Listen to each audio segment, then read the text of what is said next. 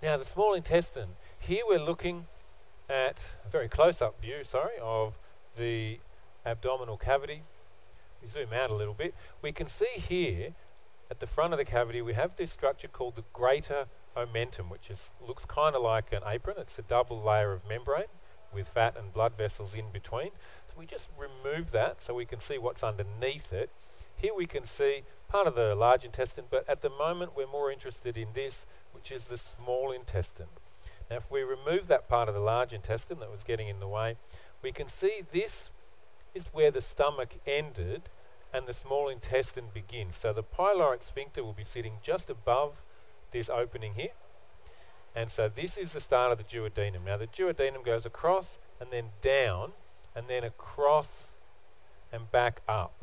And this bend right here is the duodenojejunal flexure. So this is actually the start of the jejunum just here. So the duodenum is all of this part here.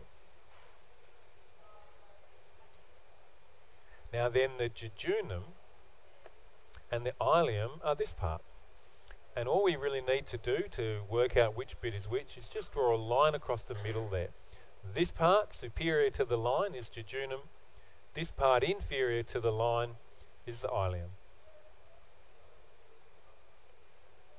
Now there's a membrane that holds the small intestine in place, and it anchors the small intestine to the posterior abdominal wall. So on this model, we can see it on the back here. So this is the mesentery. And they've shown quite nicely on the model how the mesentery is actually two layers of membrane with fat and blood vessels in between. And that the membrane comes around, or comes down to the organ, goes around it, and then comes back up.